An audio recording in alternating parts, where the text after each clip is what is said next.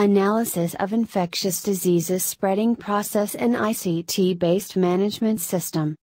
This article is written by 3 authors. First author Hyun-Ju Jo from Graduate School of Information, Yonsei University, Seoul, Korea. Second author Sung Jae-moon from Communications Policy Research Center, Yonsei University, Seoul, Korea. Last author Bong-Jiao Lee from Graduate School of Information, Yonsei University, Seoul, Korea. Contribution and originality of the study is that this study contributes to construct the effective infectious disease management system and provide a new direction for the convergence of ICT in future.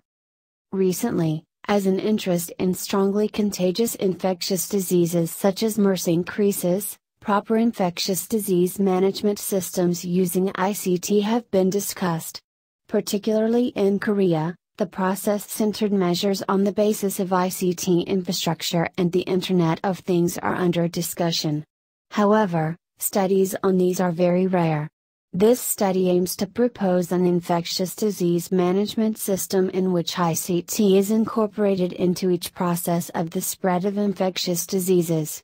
The scope of analysis is limited to the infectious diseases that flow from a country into the other country through air transportation.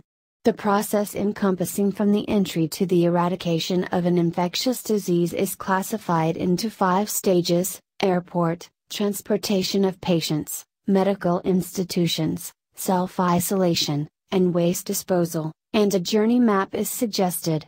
Subsequently, an efficient infectious disease management system in which ICT is introduced to each stage is proposed.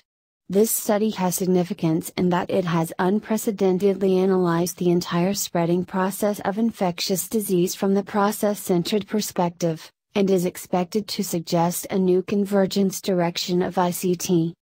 Thanks for watching this video of PAC Publishing Group of International Journal of Management and Sustainability Volume 5 Issue Number 9.